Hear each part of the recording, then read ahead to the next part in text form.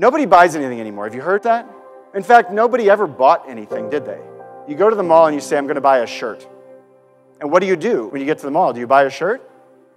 Or do you choose between 50 different shirts at the mall? So the question that we want to tackle today for you is, why is it that a customer will choose you versus all the other options out there? How are you going to create something that's different? There's one thing that matters to all businesses. It matters to your business. It matters to service businesses, to manufacturing businesses, to tiny businesses, and to billion-dollar brands the same. And this, if you do nothing but this, your business will have an opportunity to succeed over time. Be different from competition in a way that customers value. I spent my career doing marketing and strategy for billion-dollar brands. And what I realized was that any company of any size can use the same strategies we were using to grow their business regardless of their budget. Your brand resides in an individual's mind. And people start to gather information the same way they gather information about everything else in their life. Who they're going to marry, where they're going to go on vacation, what kind of car you're going to buy. You gather all this information, you put it in your head, and then you make a decision, a belief about what you think. And this is what your customers do about your companies.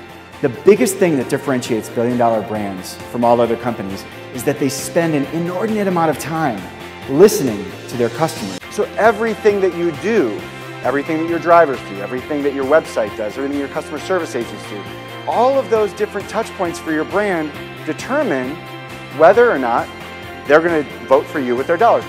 If you get more clear on who are your ideal customers, you will find more of your ideal customers, and you will make better advertising that draws in more of your ideal customers. It's great to have advertising. It's great to have things on the side of a truck. It becomes real for the individual. In the early 1980s, there's a Harvard professor, the first ever female tenured professor at Harvard, sociologist named Ellen Langer. She did a study about the power of because. So she had a student walk up to the front of the line of the copy machine and see what percentage of the time the student could cut in line. And the first time they did it, she had them say this, "Excuse me, I have 5 pages. May I use the Xerox machine?"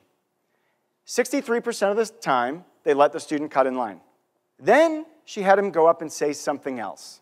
She said, "Excuse me, may I use the Xerox machine because I'm in a rush?"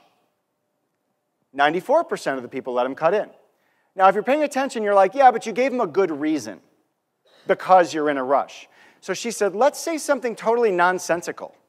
May I use the Xerox machine because I need to make copies?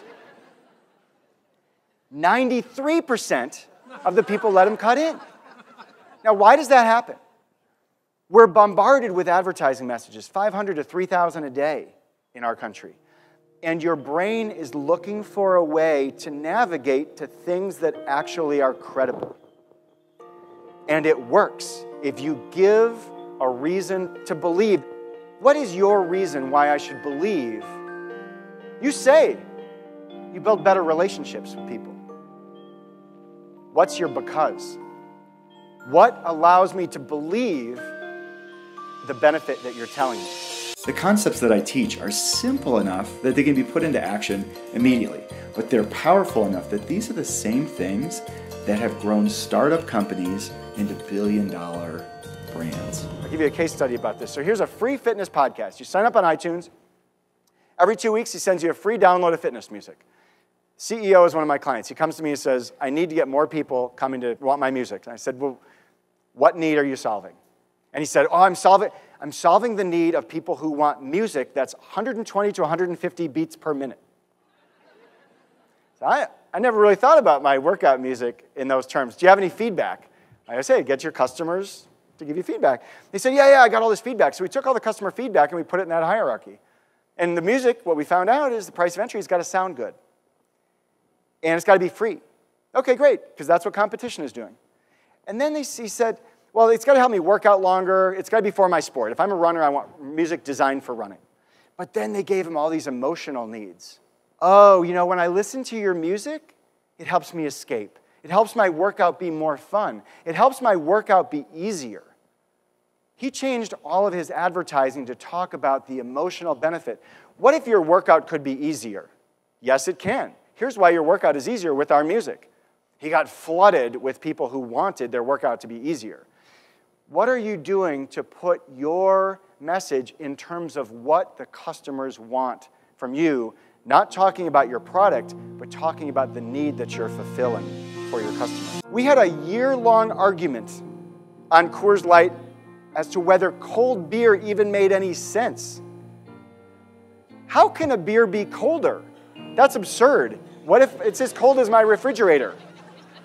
It's as cold as the bar cooler that they pull it out of. If I buy it at the convenience store on the stack on the floor, it's warm when I buy it. How in the world? That's stupid. But what if it wasn't?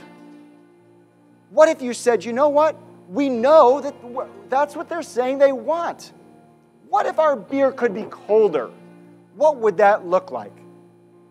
What if you could create something different from all the other distributors and have every person in your organization talk about it the same way every time? What would that look like? Well, for cold beer, here's what came out of it. We looked at our target, 21 to 20. We looked at their needs. We looked at the benefit, cold beer, and we said, that's different. But why would they believe us? Why on earth would someone believe that their beer is colder? Here's what came out. The Frost Brew Liner can that someone in the room said, well, it keeps your beer colder, right? But in addition, we had other innovation. When we got clear about what we were doing and who we were, it exploded the sandbox of innovation. We came out with a cooler box, which is an 18-pack of plastic bottles with essentially a garbage bag in it. But it keeps your beer colder. Work with me here. Cold activated bottle. The label turns blue, so you know when it's cold. It's pretty close, right? Kind of, and the bottle's blue, which means cold, right? Cold activated can, super cold draft. Beer doesn't freeze at 32 degrees. It freezes at 27 because it's got alcohol in it. So we can pour beer below freezing. The innovation box exploded. You know, success isn't in doing the most or having the best idea.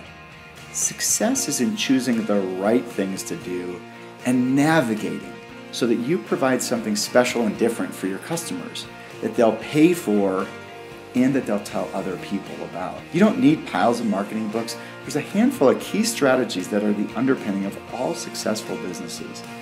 Whether you're a product company, you're a service company, or something in between like a restaurant, the same strategies apply and work.